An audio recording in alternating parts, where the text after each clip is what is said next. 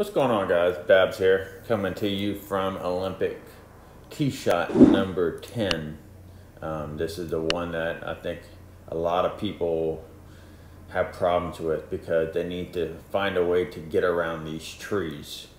For the most part, the initial idea is to hit a punch right through the trees, which is one option. You do run the risk of maybe hitting a branch, but that is one way to get through the trees.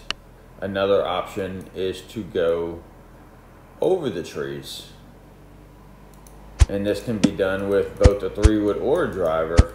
Particularly the 3-wood will get over just because it has a lot more loft. I just can't seem to get this top tracer out of the screen. But if you're playing from the back tees,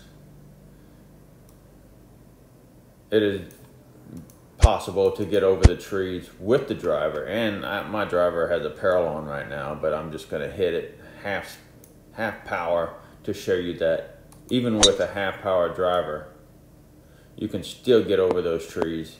And next thing you know, you have a decent shot into the hole with a sand wedge. Another option, especially for a left to right wind, is if you aim to the left out here and then you misting really late on the meter, you can hit what is basically a slice, and that'll get you around the tree. And of course I have a parallel on, so it's going to go explode into the rough. But the idea is that you're drawing the ball around the tree so that you don't even come anywhere near hitting that actual tree. So it's just a matter of getting your timing down, and you hit a slice right around the tree, and then you have a simple little sand wedge into the hole. So hope this helps. Hope this takes some of the anxiety out of trying to get around the tree on hole number 10 at Olympic.